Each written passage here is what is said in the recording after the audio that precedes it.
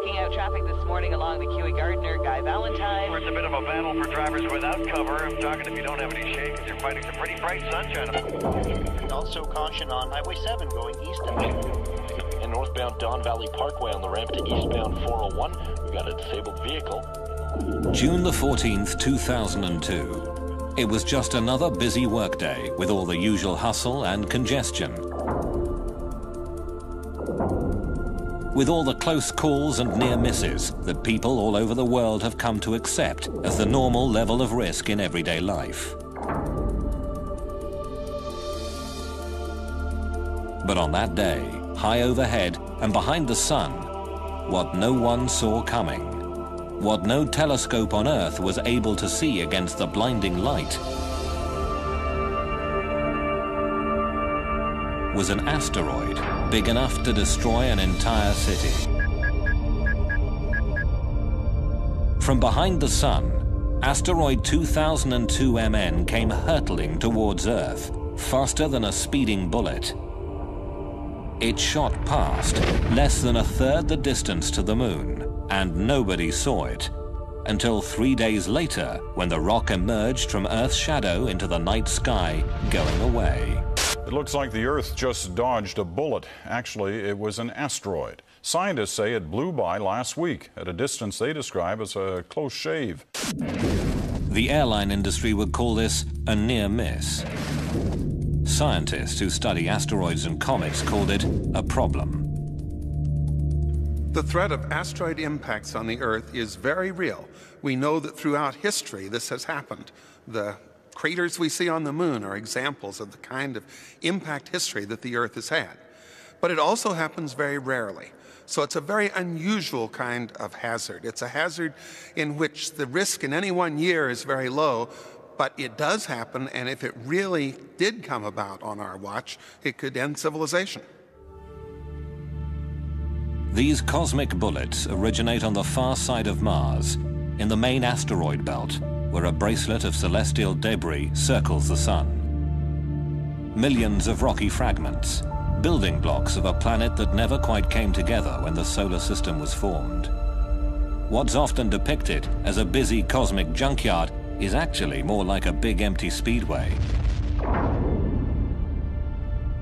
The rocks are far apart and moving very fast, ranging in size from pebbles to boulders to rocks the size of Mount Everest. Occasionally, the tug of Jupiter's enormous gravity drags an asteroid off course, causing it to crash into another asteroid.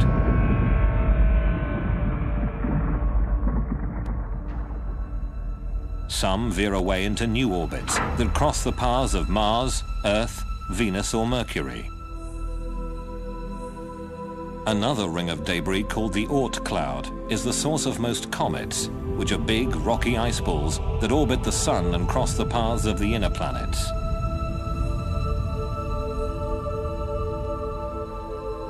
All the inner planets and our moon bear the scars of numerous asteroid and comet impacts. We do get hit all the time by pieces of debris from asteroids and comets. In fact, 40,000 tons of cosmic debris plummets into the atmosphere every year. We see them every night as shooting stars. They don't hit the Earth very often, but when they do, clearly it isn't just going to be a matter of a shooting star seen in the sky. So it is inevitable. It's only a matter of time before the next big one hits us. Even small rocks can make a big impression. In 1908, about 2,000 square kilometers of Siberian forest were instantly flattened as an asteroid exploded near the Tunguska River. The impact site was so remote, researchers had to mount a wilderness expedition just to find the place. When they arrived, there was no crater. Paintings, based on eyewitness accounts, described a fireball. A horrendous explosion in the sky.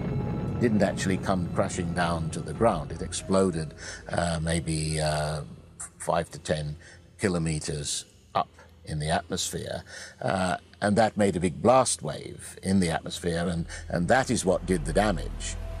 All this was caused by a relatively small asteroid, somewhere between 50 and 100 meters across. Roughly the same size as asteroid 2002 MN, the one we couldn't see coming. Tunguska's 2,000 square kilometer blast wave would have leveled London. But as bleak as the thought of cosmic collision may be, there is at least a glimmer of hope. One of the special things about the asteroid impact problem is that unlike the weather or earthquakes or other natural hazards, we, at least in principle, we could do something about it. And when we know one's coming for us, our claim is that the technology is available today to stop it. On the Earth, we've got active geology, we've got volcanoes, we've got earthquakes, we've got continental drift, we've got rain, we've got wind, we've got storms, we've got snow. All of those things erode away craters, and that, in some ways, actually fools us into thinking that indeed the Earth doesn't get hit as often as it actually does. Counting craters on the Moon and then estimating how often the Earth gets hit can be a pretty sobering exercise. One scientist who made that kind of calculation was astronomer Ernst Opick, who published his impact estimate back in 1951. The general public, however, paid little attention to the science or the implications. But one individual who did take the issue to heart was Lembit Opick, the astronomer's grandson, who got himself elected to Parliament. My grandfather is the reason why I carried on in politics, what he initiated in science. In essence, he was a pioneer. He saw the danger of asteroid and cometary impacts with the Earth, and he had the courage to speak up about them. And he did that at a time when it wasn't really taken seriously, in the 1950s and 1960s. After years of pushing and prodding, Lembit Opick convinced the British government to commission a comprehensive scientific study of the asteroid and comet threat. The expert conclusion was, the threat is indeed real. Now, the government has set up a task force to examine the risk of an asteroid hitting the Earth. Still, skeptical politicians might want to get on the bus and take a trip to the Natural History Museum. Ask any schoolchild who's been there recently, and you'll hear a fascinating and truly scary tale about what happened to the dinosaurs. The dinosaurs were alive here. They were dead when this sediment was deposited, and this layer is one of the most unique layers in Earth history. In 1980, the discovery of iridium beside a layer of clay which marked the end of the age of dinosaurs led Lewis and Walter Alvarez to publish a theory that a huge asteroid or comet had hit the Earth 65 million years ago and wiped out the dinosaurs.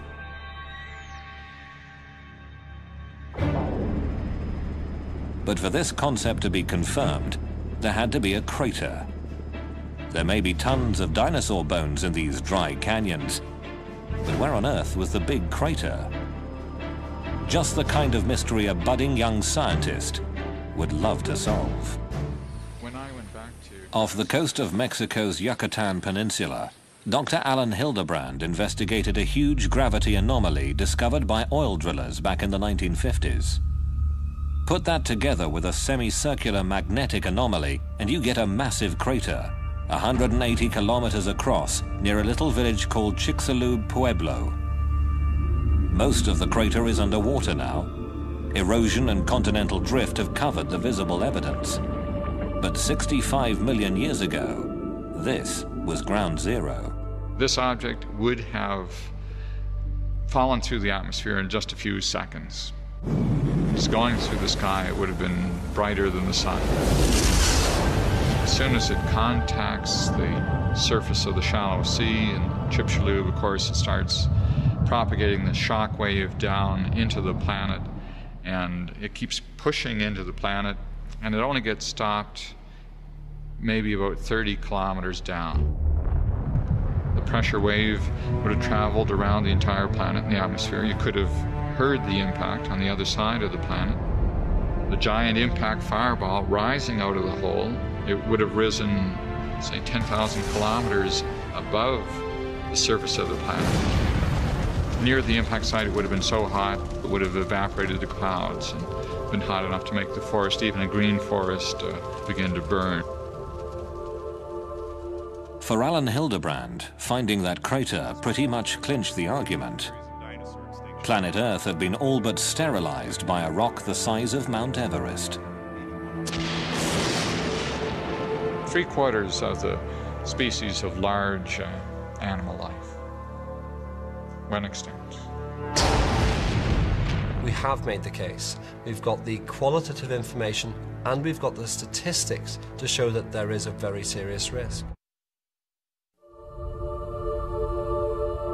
If you wanted to save planet Earth from cosmic disaster, where would you find people with all the right stuff to do the job? Well, Houston, Texas might be a good place to start looking. This town has that rarest of breeds, the space cowboy. Houston is home to NASA's Johnson Space Center, where rocket science is a way of life and astronauts learn their trade. If you could roll me 90, then go down. I'll come in on my side. Behind a swimming pool big enough to swallow an apartment block, you'll find a small research lab, where the rocket engine of the future is being built and bench tested.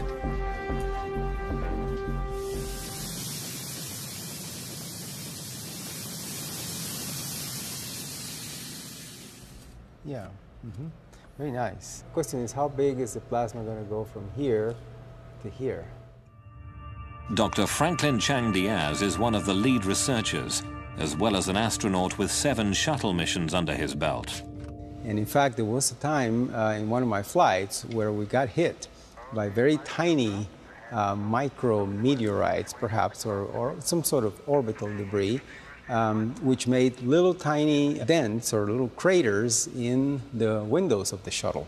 Well, that tube is welded. Yeah, I did it. We already welded it. Yeah, I did it. First-hand experience with rocks in space gave birth to a new idea and a dual purpose to Chang Diaz's work here.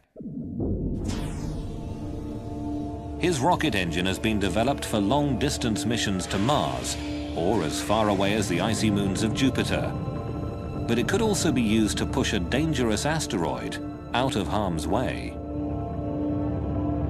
I am concerned enough to think that we need to not waste time arguing about it as to whether it's real or not. I think we need to move ahead and do them. Well, I'm wild and I am free. Come on, baby, you belong to me. Sweet kiss makes my engine start.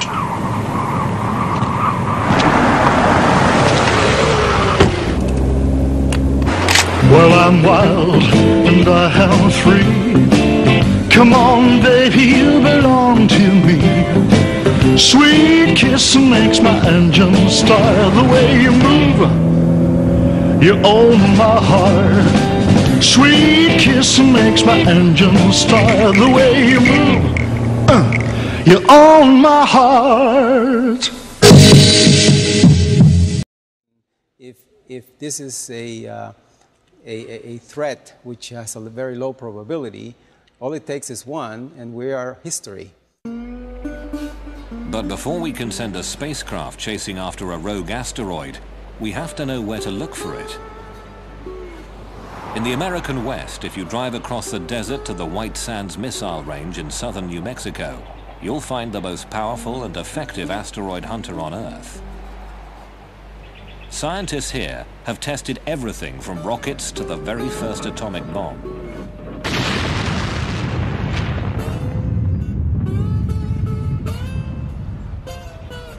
Today, across the valley floor from the Trinity bomb site, the US Air Force has installed one of the world's most advanced telescopes. This state-of-the-art technology was developed by MIT's Lincoln Laboratory as part of the Star Wars anti-missile defense system.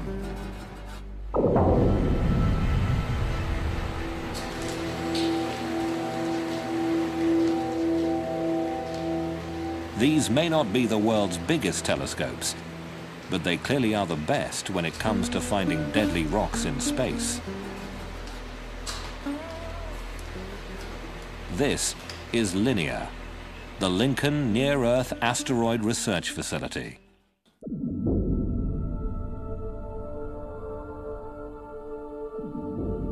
On a given night when we scan the sky with this, we'll find perhaps 10 to 12,000 moving objects in the sky. Now, most of those are main belt asteroids and as such don't represent any danger to Earth. But on the other hand, something like half of those will be brand new discoveries, and buried in there will be 1 or 2 near-Earth objects. Because the Earth rotates, the sky is always moving overhead. To get a clear picture of an asteroid, you have to make the sky stop moving. And you do that with a telescope that can track or follow the stars. This way, you can take time-lapse pictures that isolate the blur of fast-moving asteroids against a crystal-clear sky. It then records these pictures like a TV camera on a computer chip that has 20 times more detail than the picture you're now watching. The linear computer deletes previously known stars and planets, leaving a less cluttered time-lapse sequence of the new discoveries. At the end of each night shift, Linear's thousands of new discoveries are emailed to the International Astronomical Union's Minor Planet Center at Harvard University. A team of only 3 scientists must cope with the avalanche of new sightings, searching for potentially hazardous asteroids or comets. Computers make a rough calculation of an asteroid's orbit, but it's up to Brian Marsden to estimate the level of risk. They may be reporting 50 or 60,000 observations from one night, and it takes a while to get through that. But so we look first at the fast movers and see if there's anything interesting there. H is equal to sine delta. We do sometimes get close to 70 or 80,000 observations a day, almost 1 per second. There are some days when we effectively have 1 observation per second. Even with fast computers, Marsden's team can make only a preliminary calculation of each asteroid's orbit. 5 shots in one night cover only a tiny segment of an asteroid's orbital path. You can't solve for the orbit completely from that, but the fact that you're seeing motion over a half an hour or an hour, something like that, does allow us to get a partial solution for the orbit.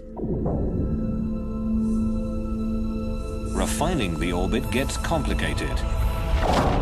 When 2002 MN shot past, its trajectory was warped by Earth gravity, and scientists at NASA's Jet Propulsion Laboratory in Pasadena, California, had to add that to their calculations.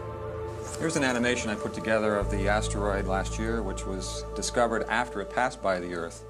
An elite team of mathematicians and celestial mechanics is now working full-time on a computerized warning system.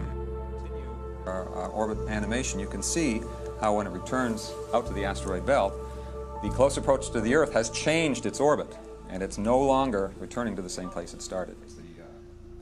Because 2002 MN will circle around the Sun and come past us again, the NASA Orbital Mechanics team will have to adjust the calculation in order to know whether it will ever pose a danger to Earth at some point in the future. So here we've zoomed in on the Earth-Moon system and we're looking down. You can see how close it came to the Earth. It went over the top, and how you can actually even see the bend in the trajectory. So it's a great example of how a close approach to the Earth, or in fact any planet, can be used to, or can significantly change in orbit.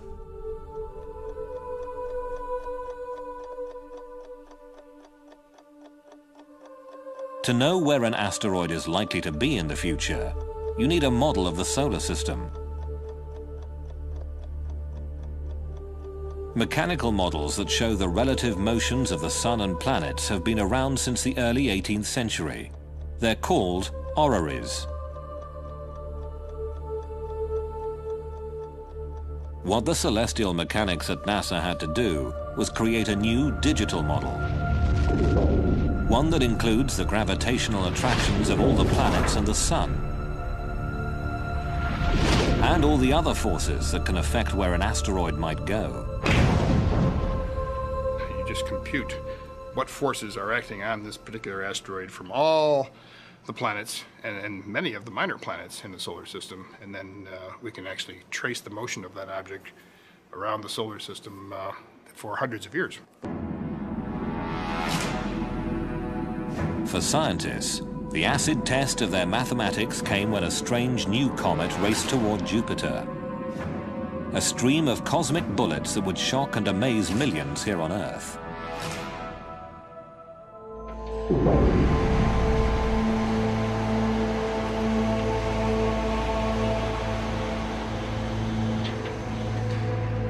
In the spring of 1993, the eyes of the world turned almost in unison towards a doomsday rock like no other. From the far side of the solar system, it flew in a death spiral toward the largest planet. Gene Schumacher, his wife Carolyn, and their colleague David Levy had discovered an odd-looking streak of light that turned out to be a fractured comet.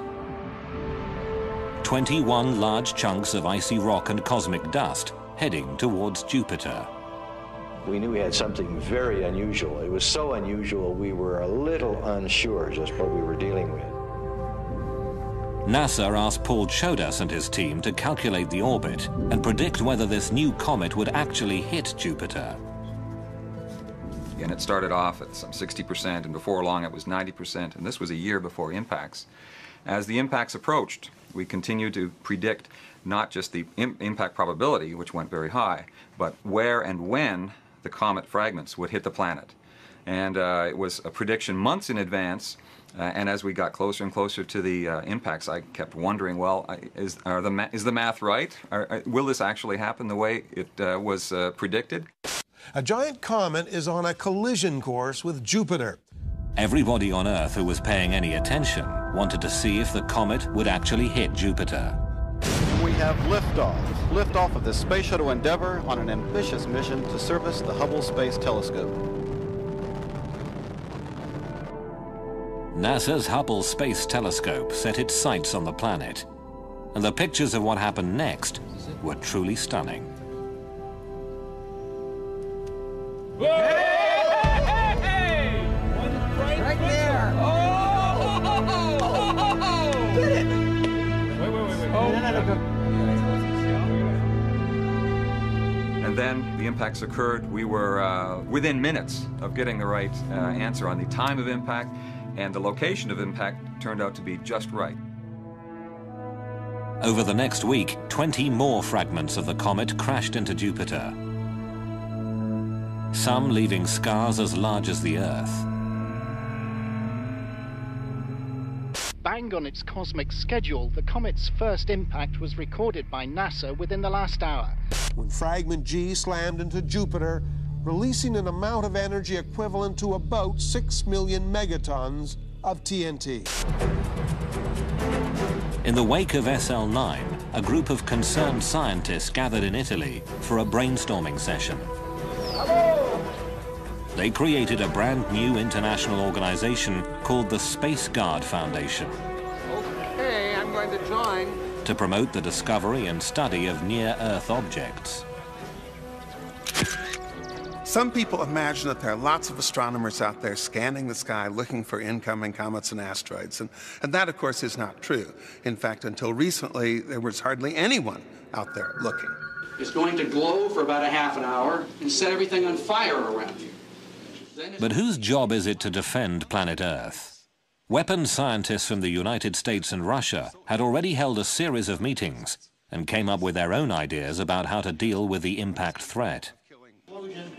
Blow off some material, you get a reaction in this perpendicular direction. The military establishment under Star Wars had created a whole lot of devices, or at least concepts, for weapons in space and devices in space. And in the early 90s, when the Star Wars program was looking a little bit iffy, I think there was some motivation for them to try to apply their technology to this newly discovered hazard from asteroids and comets. The military approach to the problem proved to be controversial. The notion of sending nuclear weapons into space generated an immediate backlash. Edward Teller was proposing that we blow up an asteroid to show that we could protect the Earth, and I thought that was a pretty crazy idea. Blowing up an asteroid with a big bomb has a lot of problems associated with it, violating treaties, taking a single asteroid and making a swarm of smaller asteroids. It seemed like it was more interest in bombs than it was a serious interest in defending the planet. For NASA, on the other hand, NASA obviously is the natural agency to discover the threat and the objects, but they say no, planetary defense, that's a military obligation and not an obligation of NASA. Not NASA, not the military. Just when it seemed planetary defense was nobody's job, a tiny speck in the sky would set off doomsday alarms around the world.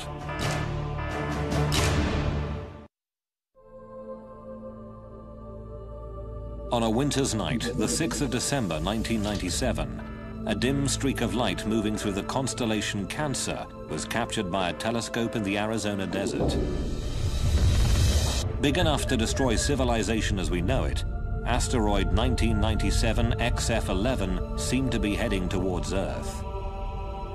The initial sighting by the Kitt Peak Observatory in Tucson, Arizona, was relayed to the Minor Planet Center at Harvard University in Cambridge, where a computer made the first rough calculation of the orbit. They were pretty sure it would miss the Earth on this pass, but it would be coming round again, and it looked like there could be a problem in 30 years. There were indications of close approach to the Earth in 2028.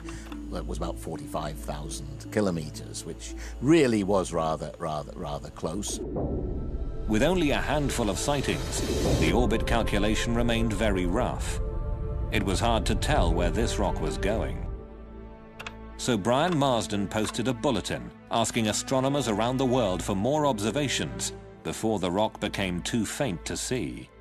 I was saying, hey, get your big telescopes onto this. On the one hand, we're only going to be able to observe it for another month or so. We want to improve the orbit calculation and find out exactly how close it is coming. But one line in the bulletin said that the chance of a collision was small, but it was not entirely out of the question. Within hours of the website posting, reporters discovered XF11, and doomsday headlines screamed around the world. Because the close approach in 2028 would put the asteroid nearest to Europe, London newspapers focused on the exact moment life on Earth might possibly end.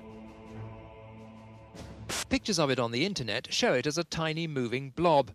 Scientists have calculated its path in the year 2028. Watch very carefully. September, October the 28th, the two coalesce. But at NASA's Jet Propulsion Laboratory in California, the orbital dynamics team thought there must be some mistake. Asteroid's orbit was affected by it. To my great surprise, when we ran our software, it said that the probability of impact of this particular asteroid in 30 years was essentially zero. As it turned out, the end-of-the-world asteroid would miss the Earth. That big rock in space posed no threat after all. A frantic hunt through the archives at NASA had turned up photographs of XF11 taken 8 years earlier. And as soon as those were placed into the orbit determination process, they confirmed the fact that there was no chance that it could hit the Earth in 30 years. The public at large was not understanding uncertainty in this. They wanted an immediate answer. Is it going to hit us or not? But people were paying attention. One side effect of the false alarm was that public and political awareness of the threat had been raised. 2 months after XF11, new hearings were held in Washington and NASA was told to speed up the science of asteroid detection. Finally, it seemed, there was a political will to do something. Congress gave NASA a 10-year deadline to search the skies and get a fix on the largest of the doomsday rocks. They called it the Space Guard Survey. While astronomers geared up to search the skies, Hollywood was going into overdrive. I would go to every dinner party and I would say, are you aware what would happen if a comet was actually on a collision course with the Earth? Oscar-winning screenwriter Bruce Joel Rubin was hard at work on the remake of a sci-fi classic. The new film, called Deep Impact, would be a Steven Spielberg production. When we arrived at our hotel in New York, the porter was so incredibly careless with our bags. And the room they gave us, it was beautiful. A broom closet. But the worst part was the shower. My wife drying herself with the Egyptian cotton towels. Shower curtain defined that whole vacation for her. Don't just visit New York. Visit TripAdvisor New York. With millions of reviews, a visit to TripAdvisor makes any destination better. An army of scientists work desperately to build this giant rocket, this modern Noah's Ark, to carry a few picked survivors of our doomed civilization. I think the thing that was hardest for me was the realization that people would have to be chosen to survive. Let's take the ship away from them! Come on! Probably a very, very small percentage of human beings would be left on the Earth able to survive something of the intensity of the comet that hit and destroyed the dinosaurs. So I felt making this movie is not just a mission to tell a good story, it's to change minds. It's to let people go, this is something real. This can happen to us. This movie is a wake-up call. It's not just a Hollywood movie, it is pointing at you.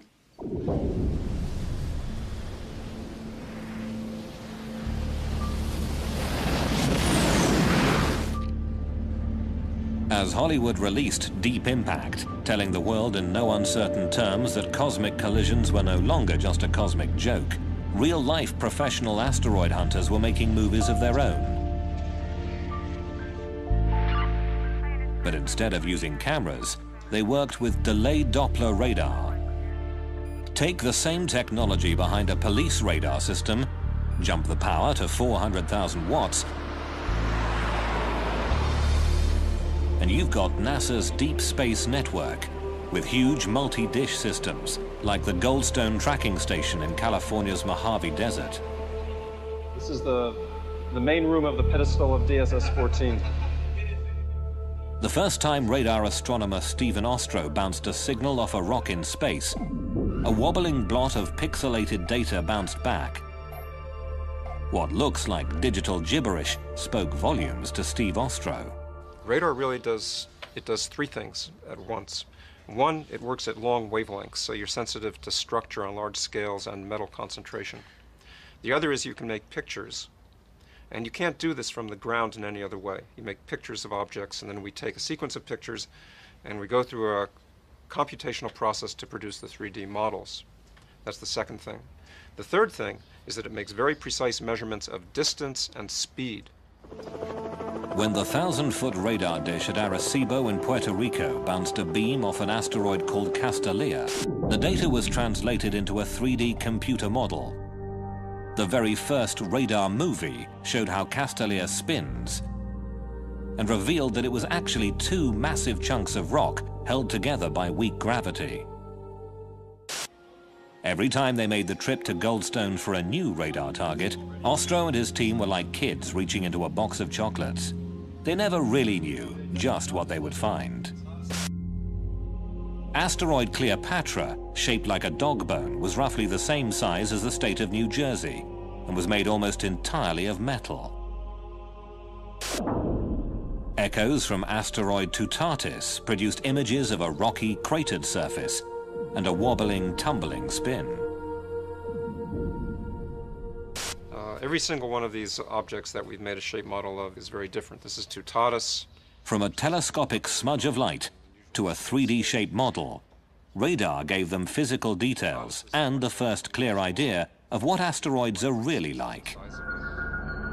In the year 2000, the radar movie crew developed a dark and mysterious new image, Asteroid 1950 DA, a big rock that gave everybody a bit of a shock.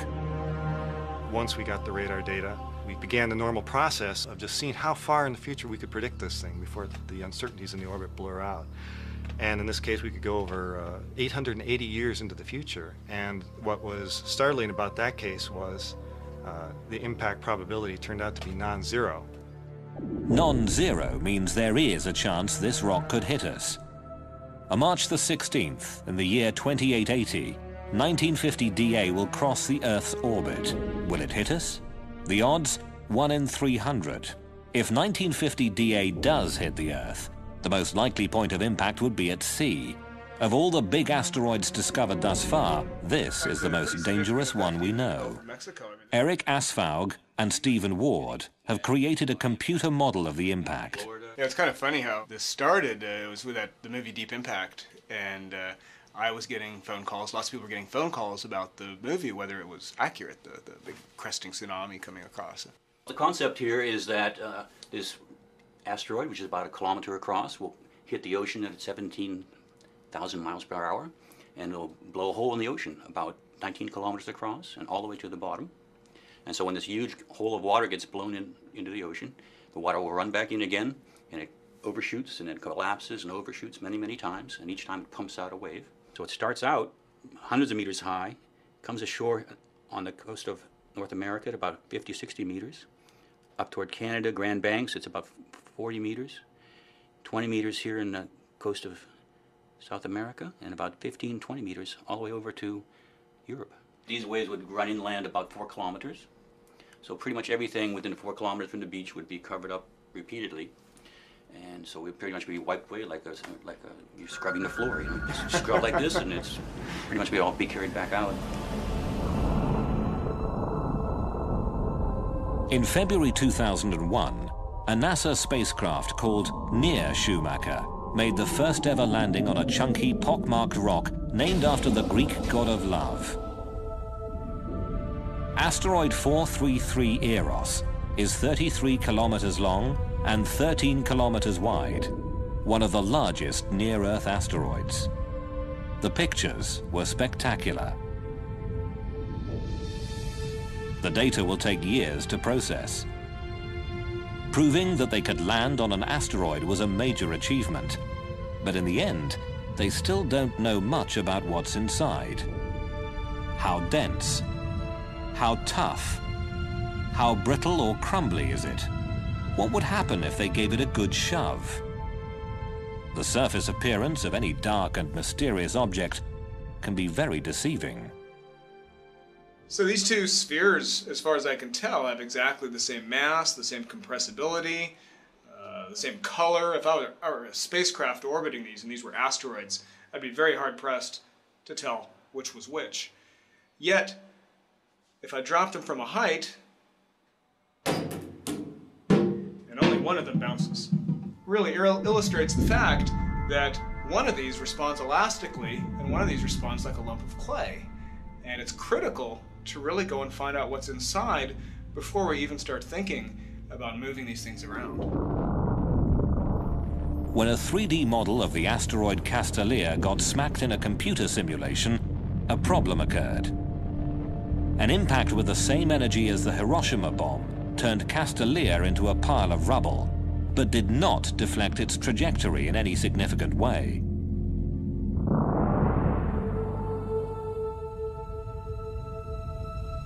But there are other ways to apply force to deflecting an incoming asteroid.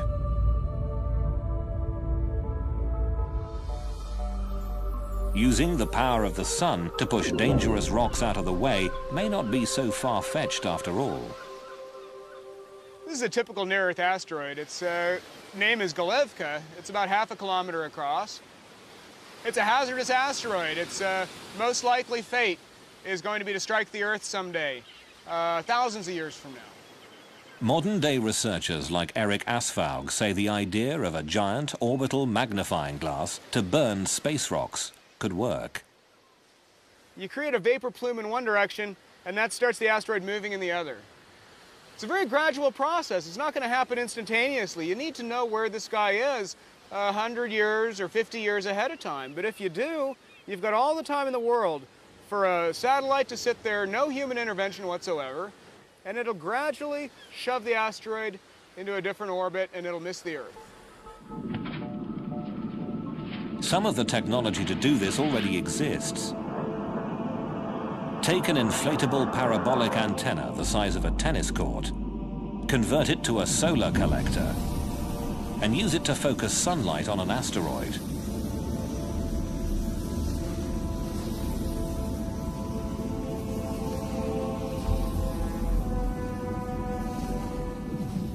The Russians have built and are testing a giant sail that captures the minute pressure of sunlight. Just attach the sail to an asteroid and let the rock hitch a ride to someplace else.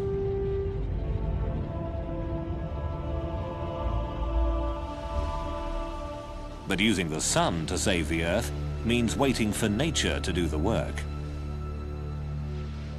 If we don't see an asteroid until the last minute, solar power would be too little, too late. A nuclear electric plasma engine could push an asteroid out of harm's way. The rocket technology at this NASA lab in Houston, Texas, could provide the power for a space tugboat. A group of astronauts and aerospace engineers is designing the B612 mission to prove that asteroid deflection can be done with existing technology. These are rockets that have very tiny amounts of thrust, but they are so frugal in the use of propellant that we can keep the rocket going for periods of the orders of a year. Building a better rocket engine is only the first step.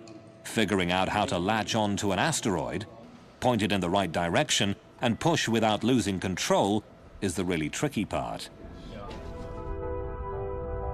After years of research, NASA finally had it, the first complete draft of a plan, a demonstration mission, to save the planet.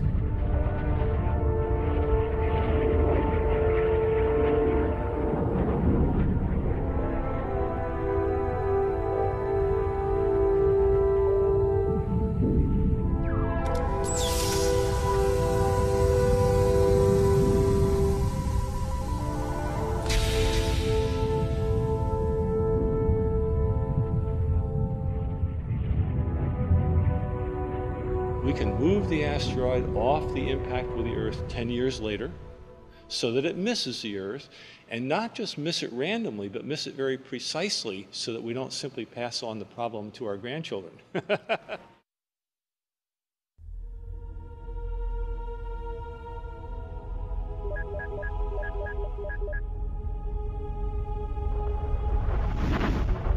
Midway through 2003, the Space Guard survey had reached the halfway point.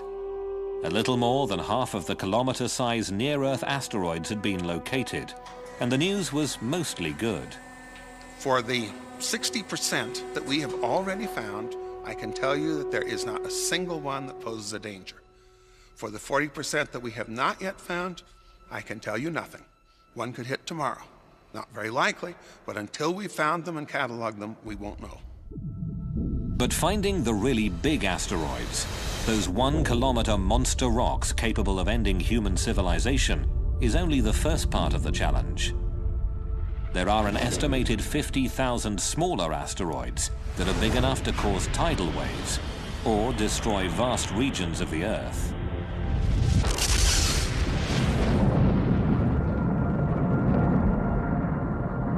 A 200-meter asteroid happens maybe once every 10,000 years, but that's like 600 megatons to 800 megatons exploding in one place. Recall the small 60-meter rock that exploded over Siberia in 1908? Well, even though it could have destroyed a city like London or New York, rocks that small are not included in the current Space Guard survey, meaning no one is officially looking for them. Which, of course, is the same thing as saying that chances are enormous that a Tunguska-sized object will find us before we even see it coming, as happened in 1908. That is likely to happen nowadays, that we won't see it coming. There has been talk of expanding the search to include smaller asteroids. It'll take more and bigger telescopes and, of course, more money. But until we do, we'll have no idea where those city-killer rocks are.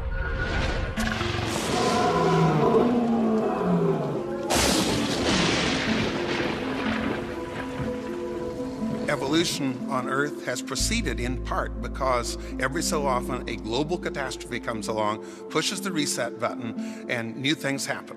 It wiped out the dinosaurs 65 million years ago, and at the time, we mammals were just furry little creatures burrowing around in the ground, and an asteroid or a comet impact took out our principal competition. I guess we are saying implicitly, if not explicitly, that we want to do away with that natural cycle. We've had enough evolution. We like ourselves on the top of the ladder. And we can do something which will change cosmic evolution from this point forward in terms of life on Earth. Dinosaurs ruled the Earth until a big rock wiped them out. The question is, will another rock do the same to humanity? Let's get a couple good pictures here. Humans are the first species with the potential to block a doomsday rock and switch off the evolutionary reset button. People very often say, look, you're just a doomsayer. You think that these awful things are going to happen. I'm not that way at all. I'm entirely optimistic. The way in which I view asteroids and comets and the possibility of them hitting the Earth is that it's a great challenge. Thank goodness we've realized the hazard and the danger before the next one happens. It's given us time, we hope, to do something about it. Scientists can study the sky and find the dangerous rocks ahead of time. Astronomers can do the math and predict the orbits. People have the desire and the right stuff to do the job. There's a whole new field of science that could give humanity an option the dinosaurs never had.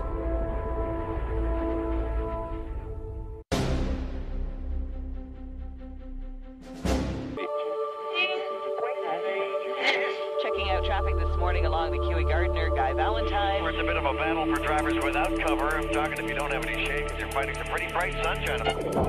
Also caution on Highway 7 going east and northbound Don Valley Parkway on the ramp to eastbound 401. We've got a disabled vehicle. June the 14th, 2002. It was just another busy workday with all the usual hustle and congestion. With all the close calls and near misses that people all over the world have come to accept as the normal level of risk in everyday life. But on that day, high overhead and behind the sun, what no one saw coming, what no telescope on Earth was able to see against the blinding light, was an asteroid big enough to destroy an entire city.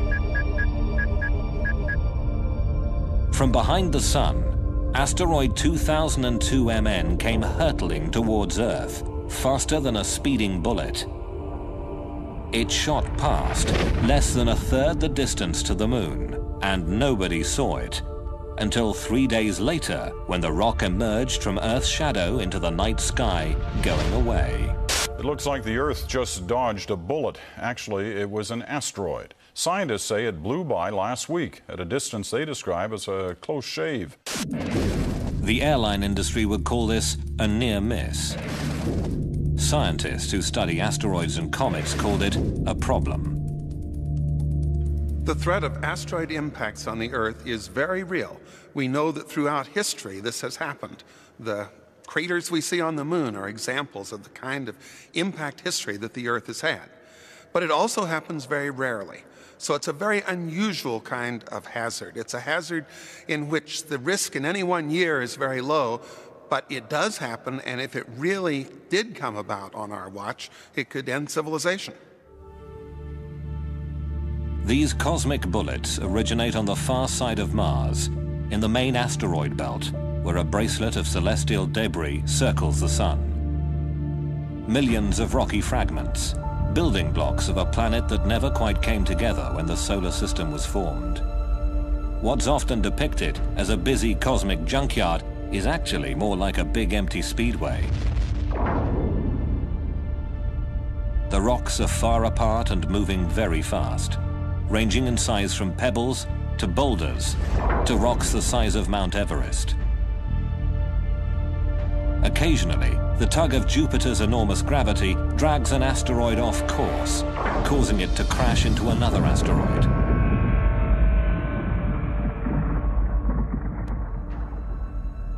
Some veer away into new orbits that cross the paths of Mars, Earth, Venus or Mercury. Another ring of debris called the Oort cloud is the source of most comets, which are big, rocky ice balls that orbit the Sun and cross the paths of the inner planets.